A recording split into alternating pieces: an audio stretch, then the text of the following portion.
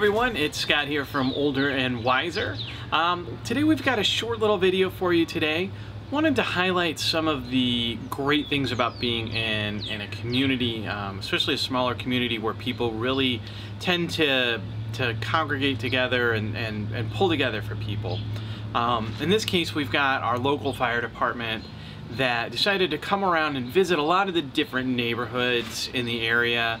They did two reasons. So one, they're doing what they call Friday Night Lights. So every Friday night in the summer, they're gonna come to these different neighborhoods, light up the lights, sound the horns, drive around from house to house to house, and really just kind of give people that have been sequestered, that have been, itching to get out there, just give them some hope, some brightness, and just to say hi. Just to remind people that, hey, they're still out here, and they're here for our community, which is great. The other thing the local fire departments, police departments, and other people in the community are doing is trying to make this year special for our graduating seniors, our high school seniors. Class of 2020 is definitely going to be unique in the memories that they have. So they came around today. We have a graduating high school senior this year. They came around today and he got to have his picture taken with the fire department. They kept safe distances and all that. And there was just a really special thing. They went around to every single senior's house in the entire district and did this. How fantastic is that?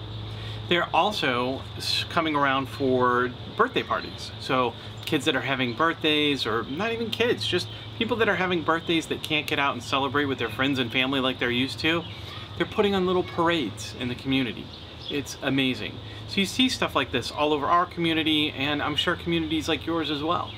It's fantastic. So let's make sure we take the time to appreciate the time and effort that people are going into to help out everybody.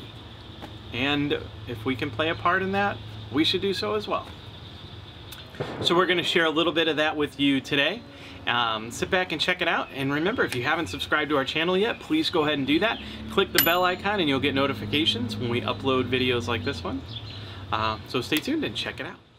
But first, we're going to take a quick minute, talk to our 2020 grad. Tell me about how does this year, we know that there's a lot of changes, but how does this year, how does it affect you that you don't get the traditional graduation ceremonies and celebrations? Well, it's definitely kind of sad because I've heard a lot of cool stories about graduation, and I've been to at least one or two. And I mean, it looks kind of boring, admittedly, but it's just the whole idea of the ceremony, I think.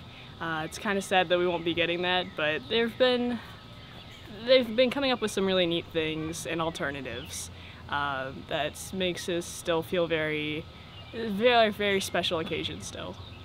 Yeah, the fire trucks and the... Yes. Did you notice the big billboard out there on the highway?